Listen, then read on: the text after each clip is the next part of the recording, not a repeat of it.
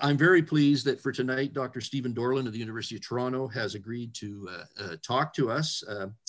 Stephen received his BA, MA, and PhD from the University of Toronto, and he did his PhD work under the supervision of Dave Smith, who some of us know for sure, on that. And his dissertation involved analyses of ceramics from late woodland sites, and he's been on a tear publishing the results of that in a lot of the major journals that I've come across, like the Journal of Archaeological Method and Theory, the Journal of Archaeological Science Reports, and Ethnoarchaeology, and so on.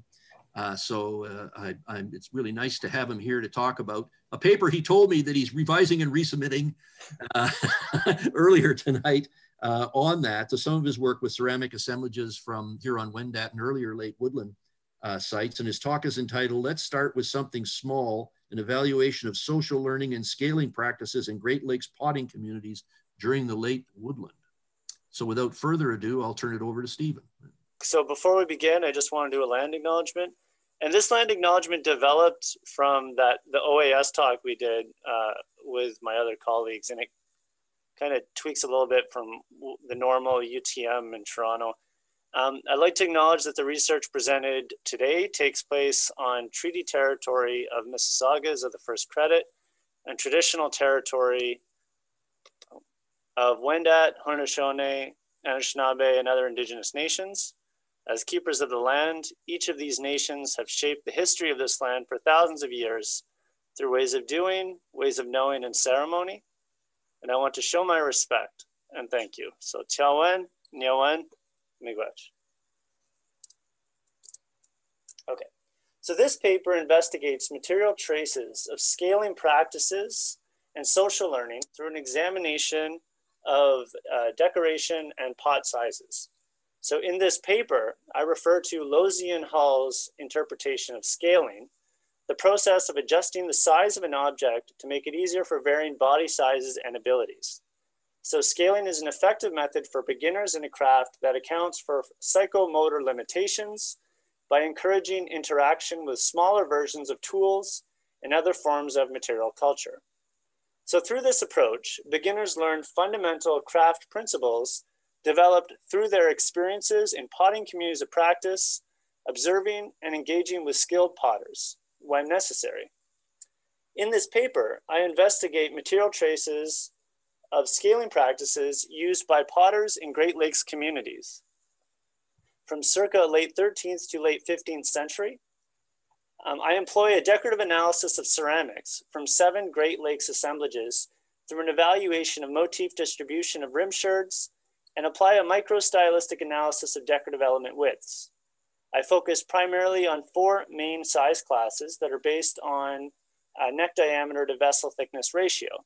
So a very small, small, medium, and large. Very scientific names there.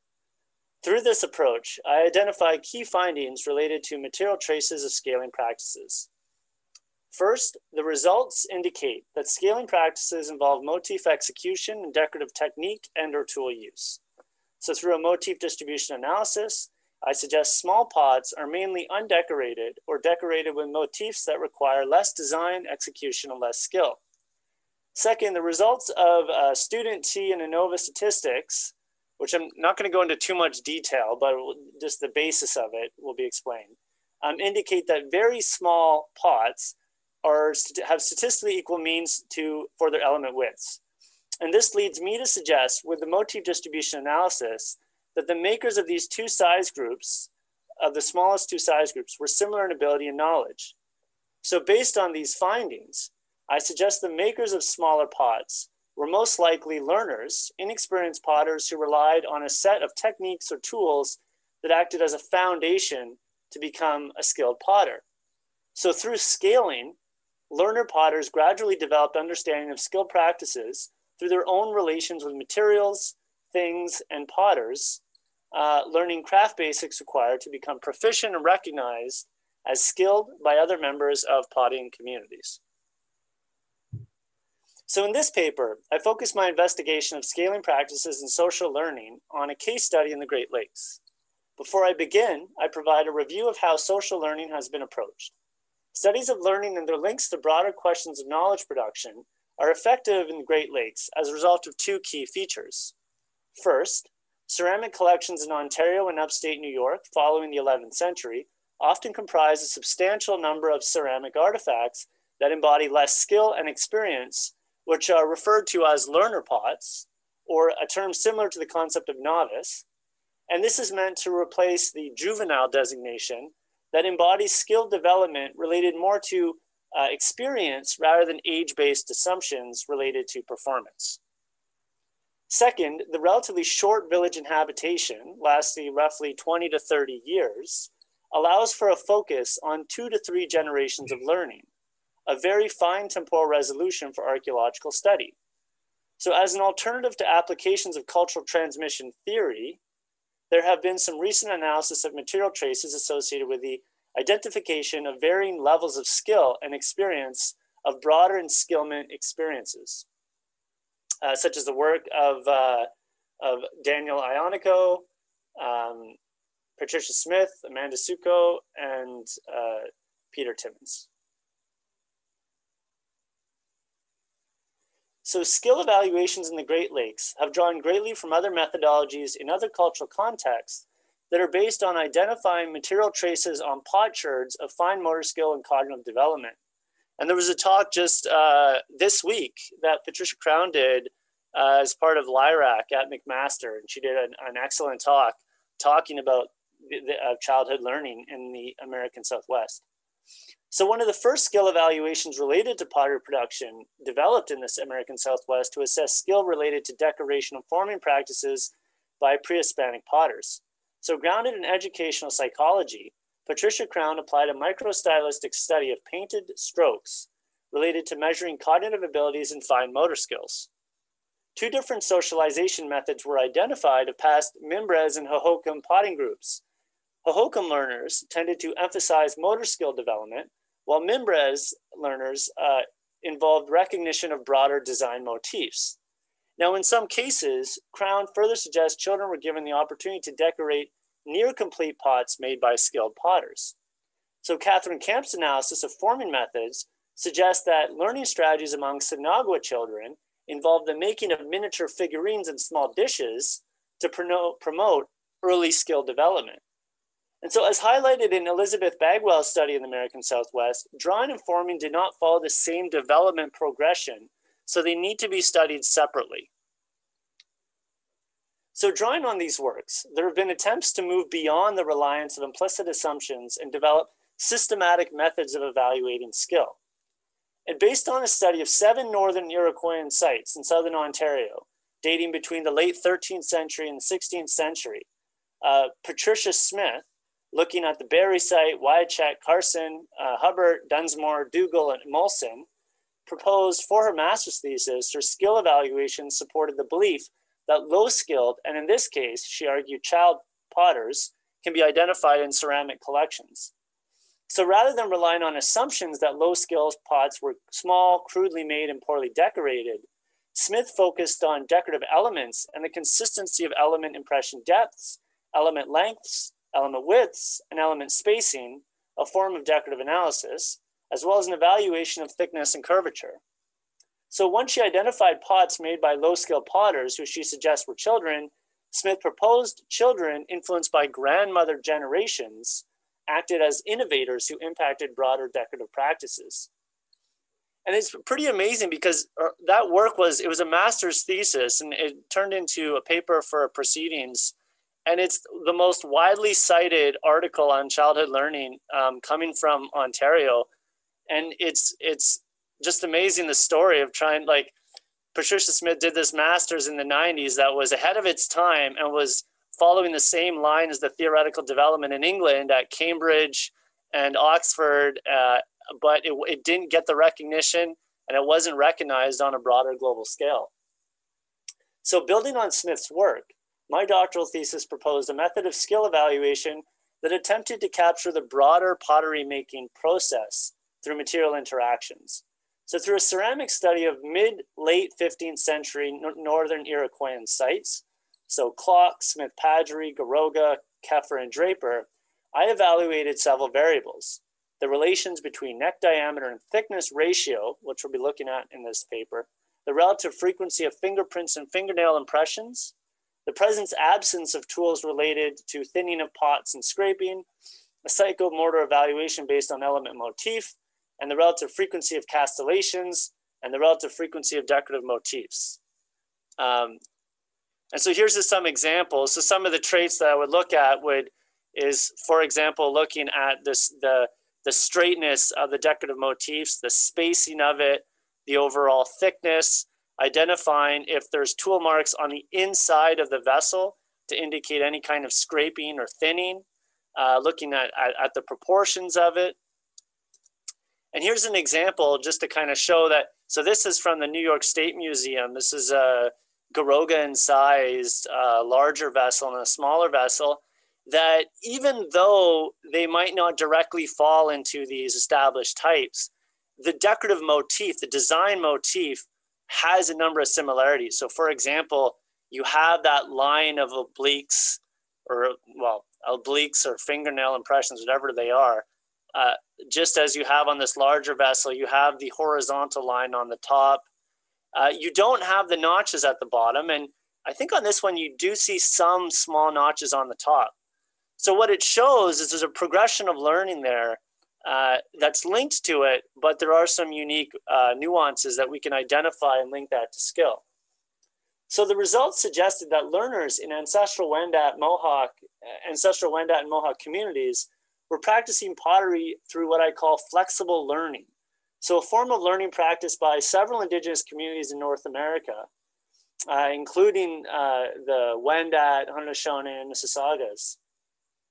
And in this context, flexible learning is based on experiences that promote creativity and flexibility, which I demonstrate through attempts of forming and decorative traditions practiced by skilled potters, such as castellation and collar forming, and decoration using element motifs. And what was really interesting was the castellation forms at Wendat pots were projecting, but the castellation forming on learner pots at the Mohawk sites were not projecting. And at Mohawk sites, you don't have projecting castellations, whereas you do have that at Wendat sites. So that was a little interesting kind of demonstration that there are some nuances to the localized communities of practice, but it's not one essentialized, generalized learning experience across the Great Lakes.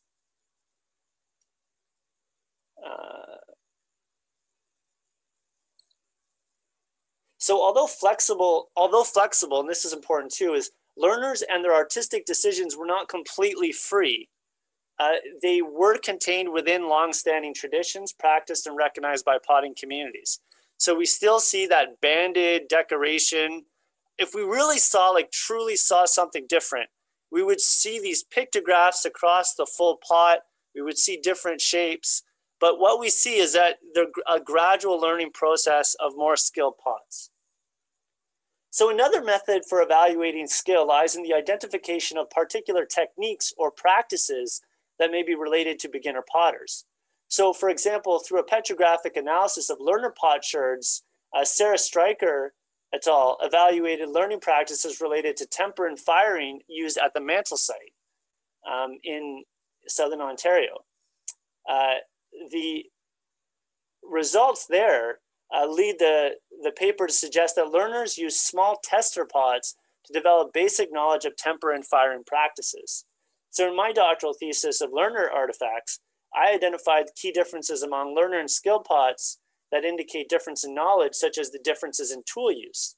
So for example, there's rarely evidence of interior scraping, as I just pointed out, which is clearly present on larger pots. And on larger pots, the scraping is parallel to the collar, which indicates this kind of upward kind of circular motion rather than perpendicular, which wouldn't really make a lot of sense.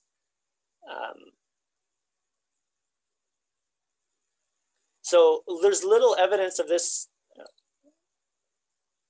So little evidence for this technique indicates a lack of understanding of the importance of wall thickness consistency on learner vessels in relation to firing practices in daily use. So furthermore, in addition to learner pots usually being smaller, which is what seemed to be kind of the view, although Greg Braun has demonstrated that that's not the only quality, you have to look at other traits because you have skilled potters making small little vessels. They often, so the difference is these small learner pots have a low neck diameter wall thickness ratio, which indicates improper understanding of proportions. So they're often thicker and smaller rather than the larger pots, which have are thinner walled and have larger ratios. And this is a variable we'll look at as well. So Owen Rye has emphasized the importance of appropriate proportions as a form of potting knowledge. So through the connection of variables related to particular potting habits, one can further investigate the extent of potting knowledge. In the following section, I propose inquiries into scaling practices as an avenue to explore social learning experiences. So past and contemporary societies recognize scaling practices as an important learning strategy that allows learners with physiological limitations to begin interactions with people, tools, and materials within a community of practice. Now, building on ethnographic accounts in the Canadian Arctic, Robert Park at Waterloo, I believe, interpreted exceptionally small projectile points as child toys used to learn embodied knowledge and tools of hunting practices. So he noted that smaller tools were used, but also smaller prey were hunted to learn fundamental knowledge. So recently, Losey and Hall suggest that smaller versions of atlatl weights and grips were used during the experiential process of enskillment and demonstrate the use of equipment scaling used during learning experiences on the Pacific West Coast during the late Holocene. And the concept of equipment scaling that they've adopted comes from sports literature and works on the basis that physiological constraints can limit abilities of individuals when learning a craft. And so to overcome these limitations, skilled community members develop tools that can be used by children learning atlatl techniques. So the creation of smaller version of hunting tools provides children in both case studies the opportunity to learn fundamentals related to material engagements prior to the development of appropriate strength, gestures, and knowledge. Matthew Wall's description of Netzilik hunters in the Canadian Arctic demonstrates the importance of understanding gestural positioning, as a slight shift in the body can result in inaccurate shot and a missed target. So further, as highlighted by Walls, continuous changing environmental conditions make no two shots the same. So a hunter must recognize how to adapt to these changes. So to understand these small subtleties related to proper techniques, children would need to control the bow and understand the mechanics of the bow and arrow. A child practicing on a larger bow with a greater draw weight will be unable to practice the basics, thus greatly reducing learning experience and understanding the materiality of the bow. As a child develops fundamentals related to body control, aim, and the ability to adapt to changing conditions, their body grows and they develop the appropriate strength technique, allowing them to use fully sized bows. So although there are different gestural motions required and different tool mechanics, in both cases, scaled down versions of the tools used allowed children to learn gestures required to develop a foundational understanding of the craft and become proficient. So as they learn the techniques, children acquire opportunities to learn and connect land-based knowledge associated with animal behavior, navigating through different landscapes while hunting and engaging in social relationships with other hunters. So the same principles of scaling discussed above can be applied to pottery making contexts. So scaling practices are evident in ethnographic cases in which beginner potters, often children, learn the main principles of pottery making related to handmade techniques by making smaller pots. This practice creates a learning environment with less risk attached, both in terms of potential for wasted material and the failure to meet social expectations. So reducing wasted material was especially important as the process of gathering clay and returning to a village was time-consuming and needed to be worked into task scheduling, and the selection of clays was further connected to decision-making related to social, economic, and symbolic sphere in the community. So as potters learn the craft, they familiarize themselves with the materials, the hand gestures, the rhythms, which allow them to successfully increase the size of their creations and create well-made pots according to social expectations established by potting communities. So according to Jim Skibo, large pots require significantly more skill and embody knowledge related to all aspects of production. So as a result, fundamental knowledge bases need to be first developed. So starting small and gradually improving one's ability is connected to scaffolded learning, a learning environment in which there is an ideal balance of practice and assistance from skilled craftspeople to gain knowledge required to successfully complete particular production tasks. And this type of learning is often used in contemporary modern pedagogy in university settings. In this paper, I apply an investigation of this learning practice to shed light on the connection of the various production sequences. As one learns to make a container, there's a learning about the methods of maintaining consistent wall thickness, handling potential tools during use, executing design structures, successfully firing and reducing breakage, connecting practice to traditional teachings and ceremonies, and so forth. So even in stricter learning regimes associated with pottery making, which you can, there are case studies in East Africa and in the American Southwest, various skills are being practiced simultaneously. So although particular stages of production may be taught more sequentially, so to highlight an example of this technological entanglement that's at play, Greg Braun's petrographic study suggests potters considered color as an important variable of paste that was attached to ceremonial significance.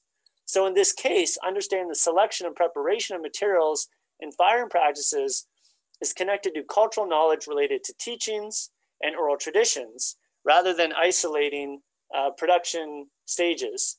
The focus relationship helps to create an understanding of the entanglement of the various knowledge forms. And with scaling, sometimes you have adult skilled craftspeople who rely on scaled down versions of tools to successfully achieve their goals. And here's a great example. I was at a friend's place, cottage for the weekend a couple of years ago, and I went fishing. They didn't have a full-size fishing kit, but I used this tiny little one, but I caught a fish, and it was a perch, and it was delicious. So it was a success. It's kind of a side note. That's just a little break until we get into the materials and methods. So ceramic samples for this study were taken from late woodland villages in Southern Ontario and New York. So for the Southern Ontario samples, I focused on data collected during my doctoral thesis, as well as a ceramic collections housed at the University of Toronto Mississauga campus. So for this study, samples required a substantial number of ceramic artifacts varying from very small to large pots. So for the upstate New York samples, I focused on data collected at the New York State Museum in Albany during my doctoral thesis that focused on 15th century collections that had a substantial number of learner vessels. So just to kind of correct a little bit of what Chris said, this is linked to my thesis, but this is stuff that I took out of my thesis because I wanted to get the thesis done. So I removed that and focused on some key elements. So logistical reasons related to time and resources resulted in the selection of 2 Middle Ontario Iroquoian villages dating to late 13th to 14th century and 5 late Ontario Iroquoian villages dating to mid-15th to 16th century. The dates might be slightly adjusted depending on if you follow the recent work done by Jen Birch, who is redating of Keffer and Draper, push it forward. And there's a new paper out by John Hart that I think changes the date of Garoga as well. So just a little bit of context of the pottery production in this area. This is a seasonal household activity.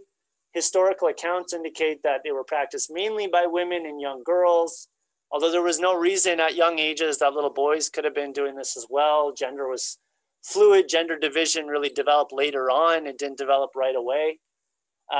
Late woodland potters practiced paddle and anvil techniques to make globular pots, with pinching techniques often being used to make smaller versions. A variety of drawing techniques and impression techniques were practiced, either in the form of linear stamping or punctating, to create banded linear geometric designs on the rim, neck, or shoulder section of a pot. So here are the sites here. So to investigate decoration and its relation to scaling, motif and decorative element variables were evaluated. So first, I performed a distribution analysis of rim motifs using the motif category that I developed or formed in my thesis. So the first three motifs are considered simple motifs in the sense that only one type of decorative element is used to make a decorative band, where the remainders are considered complex in the sense that they combine multiple simple motifs. So in this study, motif refers to full decorative band, which in this case is located on the upper portion of the neck section and the collar. So according to David Smith, this method of evaluation allows for an assessment of the stylistic relations of variables in complex multilinear stylistic developments and does not isolate or overemphasize specific decorative traits.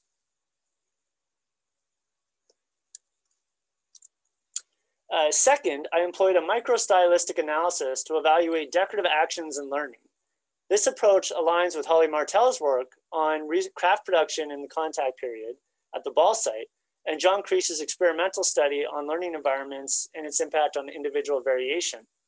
So for this study, I measured the decorative element width, shown in this figure, a variable caused by tool breaking the clay surface. The variable evaluates tool thickness, impression force, depth of pressure applied, and the relative dryness of clay when decorated.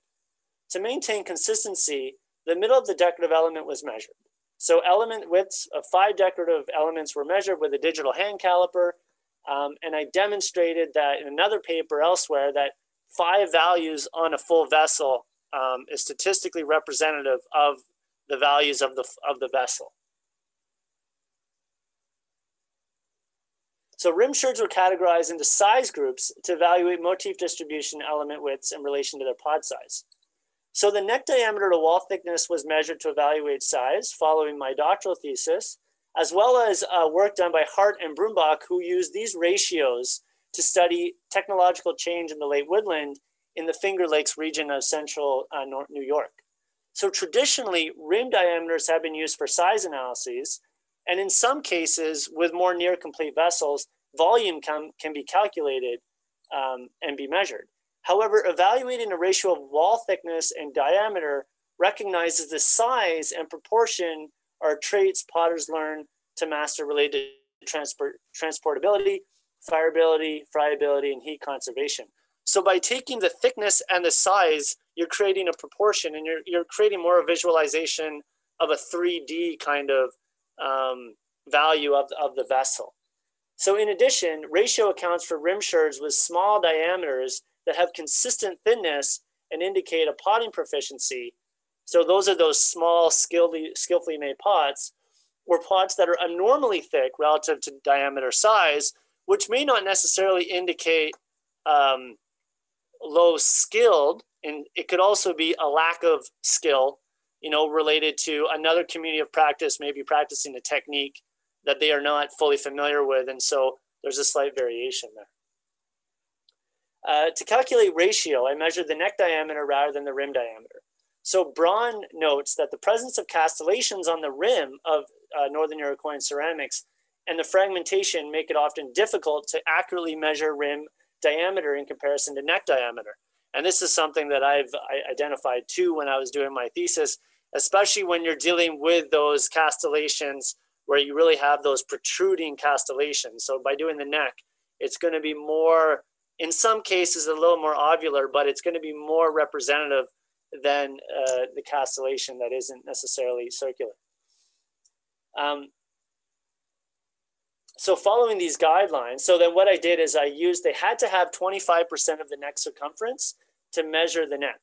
And this is based on guidelines by the some ceramic board of something.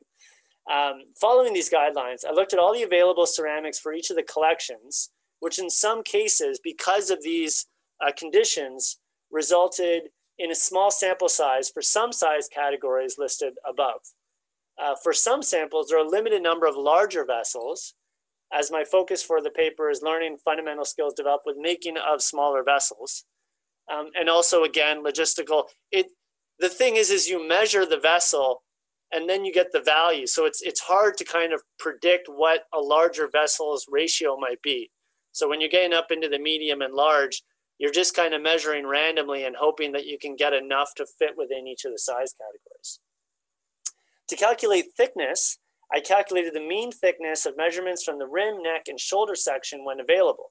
So 4 diameter thickness ratio size classes were used in the study. So very small, small, medium, and large.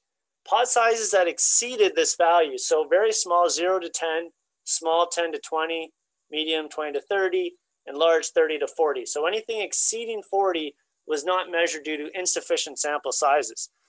A side note, what's interesting is when I was doing the measurements, the vessels at Keffer exceeded into the 40 and 50, but the vessels at Garoga did not exceed 40. They were normally around 30 and 40. So that was interesting in itself. So then to evaluate the element width and size, a series of statistical analyses were conducted. So first, the element width and size were plotted to identify potential positive or negative trends. Then to evaluate differences between element widths for each size class when compared across samples, I conducted a series of ANOVA tests with 0.05 level significance. When only 2 samples were available, I looked at a student T statistics. All you need to know is I use statistical programs and I followed the assumptions and the values are correct. So we'll just leave it at that. Okay. So when I first submitted this, I broke it down into all of the motifs that I show in this table, but the reviewers for a broader audience felt that it would be better to break it down into 3 main kind of groups of plain, simple, and complex, and then with an other. And so that's what I've done. And so just some of the patterns here, what you see is on the very small vessels, if you see on the tables here, I've highlighted the kind of the total means for the various relative frequencies of the sites. And for the very small vessels, you have a high level of plain, which is not surprising. That's what Patricia Smith saw. You have a high level of simple. You have a decent amount of complex, and then you have some other. So what it shows is in a lot of cases here, the complex are usually going to be number 7, so that the horizontals over obliques or obliques over horizontals. But what it shows is that smaller vessels don't only have simple decoration. There are attempts at more complex decoration. Now, in my other analysis that I did, even though they're attempting these decorations, they're doing it poorly. So they don't understand the design sequence. It's often imbalanced. It might be shifted downwards. The spacing is off. The design grammar is off. Elements, the consistency, the aesthetic of it is off. There's all these different elements that you can look at. Now, if we look at small vessels, we see that there's a decrease in plain vessels, a significant decrease, but we still find some plain vessels. We see a similarity in simple. So we're seeing a continuity so far of pretty much the simple motif is mainly oblique, mainly either oblique / vertical. And then again, you see some increase in complex numbers. And then there's a couple other vessels that kind of fit within some other categories. Now, if you move up to the medium and larger vessels, you see absolutely 0 plain vessels. You see a similar number of simple decoration. You see a similar level across the board of the obliques, much higher at Keffer. So you can see at Keffer, almost 70% of the vessels of this size were primarily obliques, with some being horizontal. And that's actually significantly higher than both Draper and Garoga. So Kloch is high, or Wellington is higher, but you can see the sample size is smaller. And that's one element of some of these samples. The smaller samples you have to be a little bit more careful about.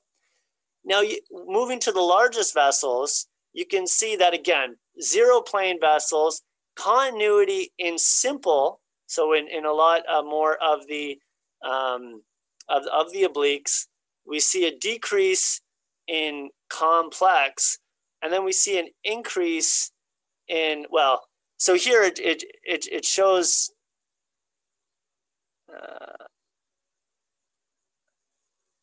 yeah, okay, these the percentages are off for the large means here because they're being thrown off by the zeros, but you can see there's significantly more complex motifs at Garoga, which is an ongoing theme compared to Keffer, where you're seeing a lot more of these simple motifs, but you still do get some elements of these different variations.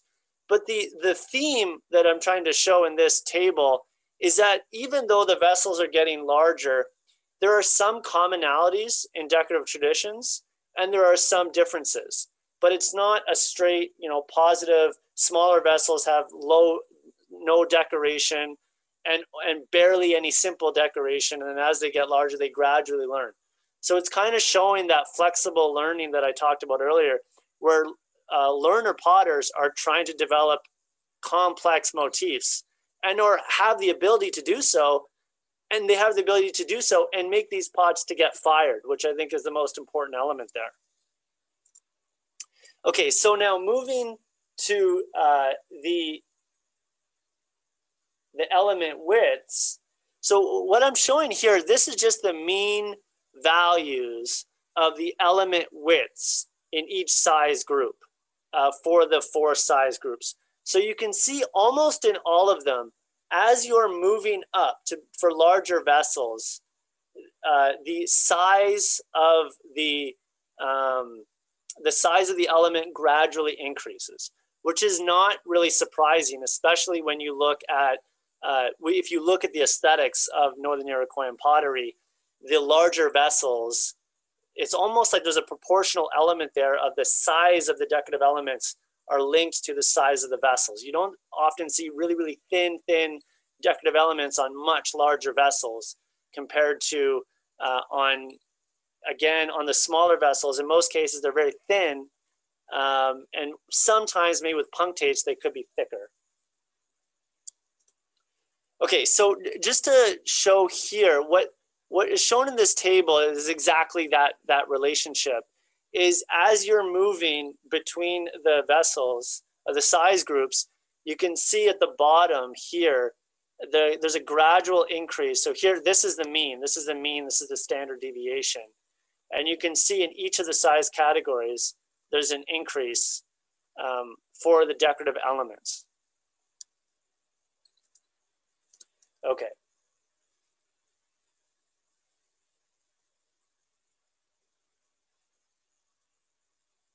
Now, the results of the ANOVA indicate that, okay, so in this case, if the p-value is below 0.05, that would indicate that there is a difference between the samples. If the value is above, it indicates that there may not be a difference. So for each of the size classes in the Middle Ontario Iroquoian samples, so that would be Antrex and Wellington, we cannot reject the null hypothesis. So the p-value is above 0.05. So when all size classes from each side are combined, the results remain the same for the Middle Ontario Iroquoian period. For Late Ontario Iroquoian samples, there are some similarities and distinct differences.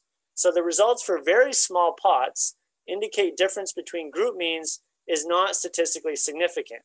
For the remaining classes, small, medium, there are statistical differences between each group means, which is not the case for larger vessels or large values. So the results of the Middle Ontario Iroquoian and Late Ontario Iroquoian samples, when combined, indicate there are statistically significant differences related to size class with the exception of larger pots. So overall, the results of Middle Ontario Iroquoian samples indicate the element width means are statistically equal, while only the very small and large classes have statistically equal means for Late Ontario Iroquoian samples.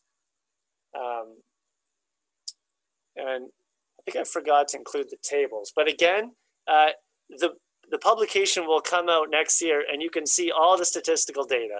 So I'll leave that for seeing that later. But the point that I was highlighting is the very small, for the Middle Ontario Iroquoian, there's a lot of similarity. And with the Late Ontario Iroquoian, similarity with the smaller vessels and the larger vessels, not so much. But then what's interesting is the large vessels on the Late Iroquoian vessels have similarity. So it almost seems that they max out at the thickness of the tool element, which is an interesting point in itself. So in the following section, the results are discussed in more detail to shed light on scaling practices in potting communities. So I then provide an interpretation of social learning practices and propose very small and small pots were made by learners. So to begin, the results of the motif distribution indicate that Middle Ontario Iroquoian potters made very small and small pots that were decorated with complex motifs.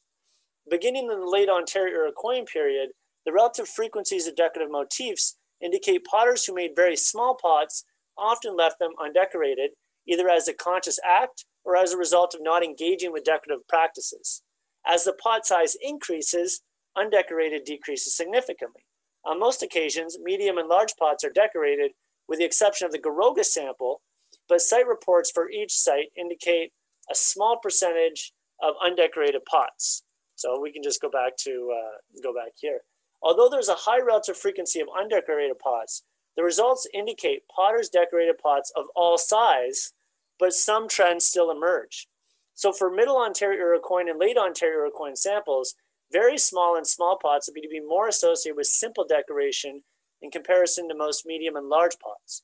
So medium and large pots for both periods appear to have been decorated with either simple or complex motifs.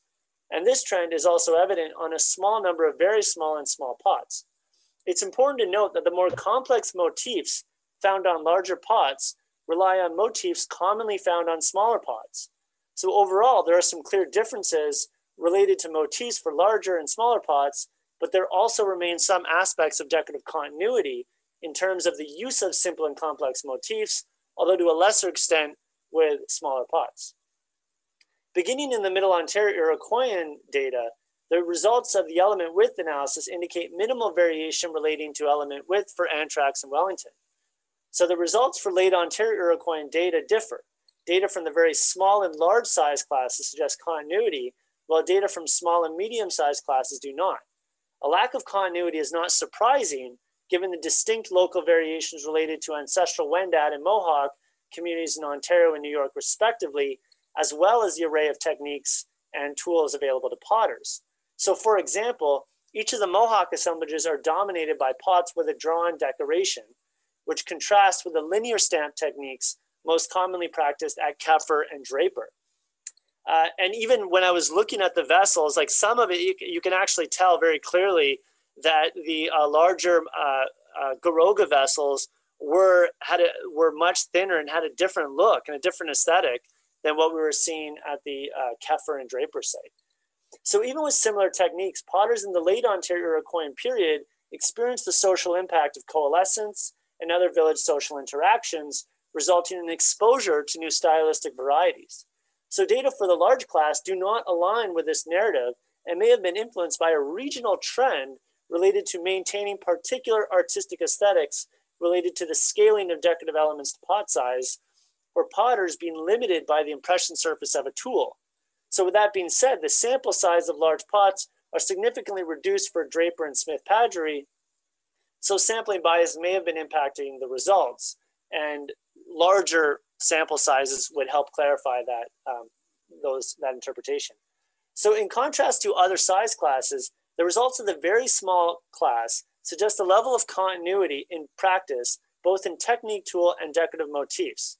And so this is the one we see continuity in the Middle Ontario and the Late Ontario and combined across that time period. And this is further strengthened. I suggest learners who were inexperienced and lacked skill were the primary makers of the pots that fall into the very small, and you could argue as well, the small size classes.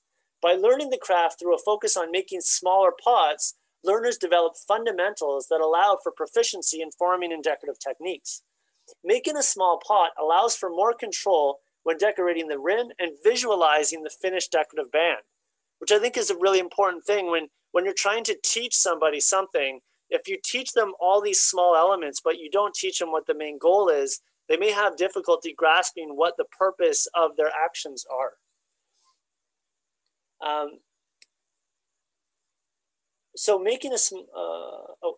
Forming pots allow a potter to learn basics related to consistency and proportions that are instrumental to making larger pots and reducing failure during firing. So although learner manufacture most likely involves smaller pots, it's important to note that they may have had opportunity to work with skilled potters, as previously highlighted by Crown in her argument that in some cases you have very skilled potters working with children who are decorating a small section of a nearly complete vessel, both in form and decoration. So there are 3 points to consider that support learners as the potters of the very small and small pots. So first, pots in both sizes are mainly undecorated or decorated using simple motifs. So we have, if we look at the one decoration, the most common decoration motif is undecorated. And then when you combine all the simple, when you combine horizontal, oblique, and punctate, it becomes more common. But the point is you still have 30 to 40% of plain vessels on these smaller vessels. This trend coincides with a high frequency of undecorated learner pots elsewhere on the neck and the rim section. And we talk more about this in a paper that myself and Daniel Ionico just recently published in Journal of Archaeological Method and Theory. Cool paper on child groups, so check that out. An unskilled potter would have less understanding about the scheduling related to achieving the ideal leather dry state required to properly decorate a pot, which may have resulted in missed opportunities or a loss of interest in completing the full process. Further, inexperience will result in a lack of knowledge required to execute proficiently complex decorative motifs present on larger pots. And just as a side, in experiments I've done working with children, I've often found that the decorating element children were not really enthusiastic about. They really liked making the pot, but when it came to decoration, in one case I lost out to SpongeBob SquarePants. And SpongeBob SquarePants was more exciting than my teaching them how to make pots. But it could have been maybe the teacher was just not a good teacher. Okay, so it's important to note that skilled potters were not limited to complex motifs. They had a level of proficiency that allowed them to execute a wider variety of motifs. Second, the results of the smallest pots are related to the narrowest element widths, and there's less variation for element widths. So if we consider Martel's description for element width variables discussed at the beginning of the paper, a narrow element width is linked to the impression force being applied and pottery decoration pot when the clay was beyond leather dry state. So furthermore, although not formally measured, when I was looking at these vessels, they were often not as deeply incised as the in proportion to the more skilled vessels. And this could suggest that a lack of knowledge related to proper technical gestures and lack of recognition of the timing related to dryness and degree of plasticity. So they don't have an understanding of how the material is going to interact and how it changes through time. And so that results in a particular material trace. Lastly, the similarity in element width indicates potters used a limited number of techniques when decorating. So we know in larger vessels, there's a lot of variation, different kind of techniques, different motifs. That is not a surprise whatsoever. But with the smaller vessels, they're very limited. So there's a very limited number of either the techniques or the motifs, which would seem to indicate a commonality across these learner potters. And this aligns with previous ceramic analysis that recorded high frequency of drawing techniques in particular, with pots believed to be made by learners in comparison to other techniques for Northern Iroquoian assemblages. And this work has been done in Southern Ontario and in Quebec. So by Bernier, work by ASI, Dorland, and Robert Pierce. So just to show some examples here, this was really interesting because this is 3 pots from Keffer. And just to kind of what looks like is taking place here is a similar motif is being practiced. And the pots are slightly varied in size. And so you start to think like, okay, well, maybe if these are, 2 to 3 generations, either the same person could be doing this or the same group of people could be doing this. I'm just going to leave that up to you, because that's where it's a little harder to kind of create individual learners and tracing individual variation through time when you don't have complete assemblages. But you can identify these scaling where they're not, when we look at learner vessels, small vessels and large vessels, they're not a dichotomy. They have a lot in common. You see elements, you see collars on them, you see motifs that you see on larger scale vessels. You see the same shape, you see elements that they're putting the notches on the collar. And then here's another example where the shape of the vessel is being practiced, even though it's much smaller. And then you can see that there are some differences and similarities. On the larger vessels, they're smoothed down. The surface has been smooth. On the smaller pot on the left, you can almost see finger impressions. It's hard to measure the fingerprints, but you can definitely see the formation of where fingers are. And you could even see, for example, this right here. It's really interesting working with these small pots, because as you're interacting with them, you could almost feel and see how the potter would have engaged with these particular materials. So before concluding, I want to briefly evaluate what the results can suggest regarding tool use of learner potters. So potters who made the smallest pots were limited in their abilities to decorate using varying techniques, and are limited in the type or tools of implements. So in addition to lacking impression force, a narrow element width is also indicative of the use of the tool with a narrower surface. So the broad scale pattern of lack of variation in width appears to indicate that learners did not use certain tools or did not understand how to complete certain techniques.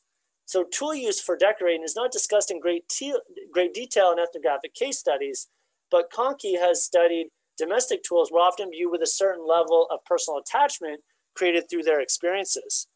And talking to Richard Zane Smith, a Wendat potter, who we have a paper that we're working on, the personal connection to these tools, he also recognizes that they're not just these utilitarian tools, but they represent a lot more than that. And even when he's working with the pots, he sees the pots as ancestors, and the tools themselves have ancestral links. So as a result, if tools were not passed down, learners would have had to learn how to make their own tools and would have developed their own spiritual and social connection. So it's not only just learning how to make the tool, manufacture the tool, and use the tool, but it's understanding the meaning behind these tools and how they're being used.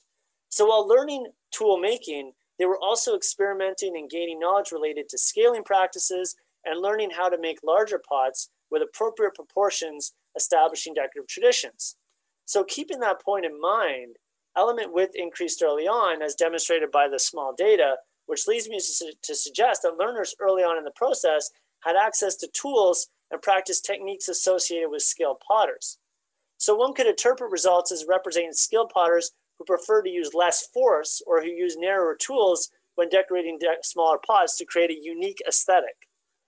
This interpretation would be plausible if they were thin decorative elements and all the remainder of the variables indicated a high level of skill, such as high motor skill, proper understanding of design grammar, and understanding of trades as pot proportion.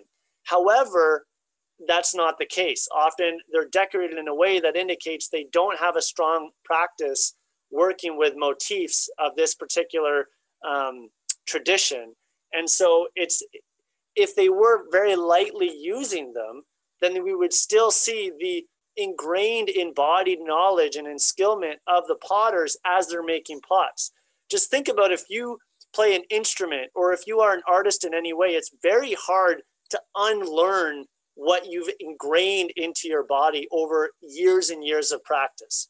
It's really hard. They've even done some like how to unlearn how to ride a bike. And it's a pretty funny video, but it just shows once it's ingrained in your muscle memory and in your cognitive memory, it's very difficult to undo that, even after many, many years. Just think about like after having gone on a bike for 20 years, you jump back on, you know, it takes a little bit of time, and then you're good to go.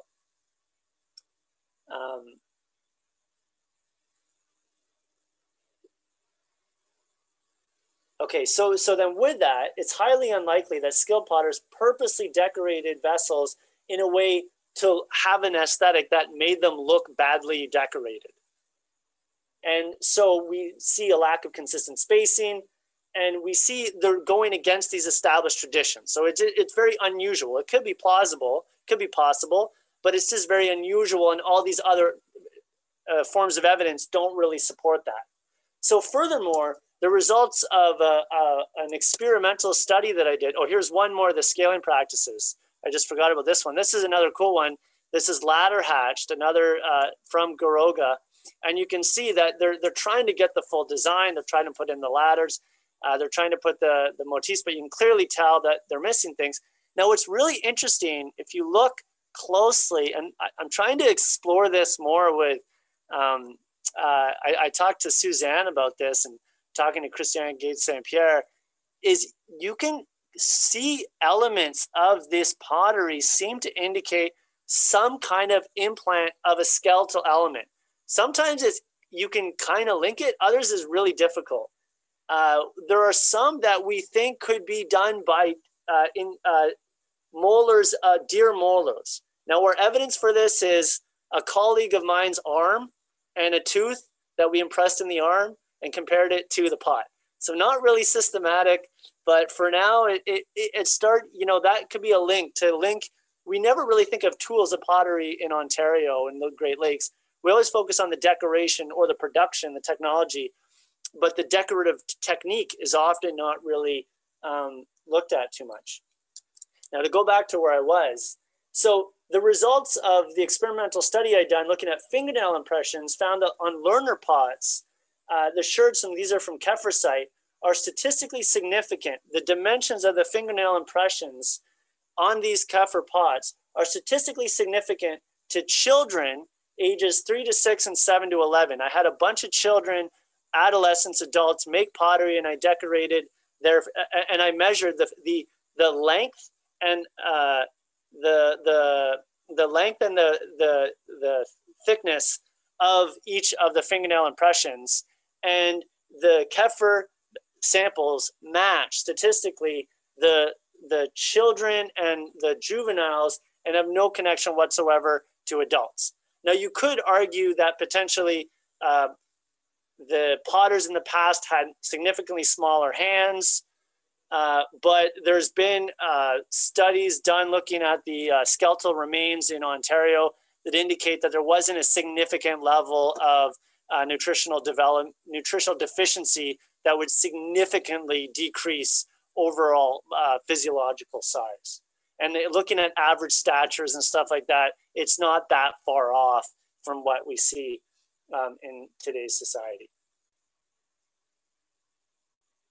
So considering the time required to learn the teaching fundamentals, the knowledge pertaining to symbolic representation, ceremony, and teaching, it's highly unlikely that potters entering adolescence would have experienced significant practice to become proficient potters. So the whole element of learning the practice has to take place. If you are 20 years old, 500 years ago, you're trying to raise your family at that point. You don't have time to learn the craft that you're supposed to be passing on to younger generations. Okay, so when evaluating element width, variation may have been caused by a change in technique. As stated above, linear stamping is rarely present on learner pots. So if punctates are found, they are usually inconsistent, vary in shape, and when compared to the common presence of linear stamp decoration on larger pots, the lack of availability or inability to make the required tools help explain the absence. So other than clear diagnostic impressions, which I talked about, there's not a whole lot of work done looking at tools. So that's a really interesting area we have to get into. So in this paper, and to conclude, I propose an avenue to approach social learning and scaling practices of potting communities by evaluating the relationships between decorative data and vessel dimensions. So through an evaluation of social learning that is based on measuring material traces related to potters, tools, and potting materials, one is able to develop an effective methodology that is widely applicable across potting communities of practice from varying spatiotemporal contexts. So in this paper, I propose a method of evaluating a particular aspect of social learning centered on scaling practices. And in reading Catherine Camp's work, the Sinagua child potters, it appears that they don't use scaling. They learn all these skills early on, and they're making larger size vessels at a very young age. So we have to be very careful not to apply a universal model of learning or learning experiences. And so as highlighted by Lancy, understanding the nuances of learning and the different learning experiences that individuals engage with throughout their upbringing are going to take place in various forms. So we have to be very careful not to essentialize here. And then one avenue here that I'm hinting at, but I'm not fully suggesting in this paper, because I'm going to suggest that in my doctoral thesis paper, and I've suggested it elsewhere, and I wanted to kind of get away from it a bit, was who are these learners? Well, I think the learners are children, but I don't say that in this paper.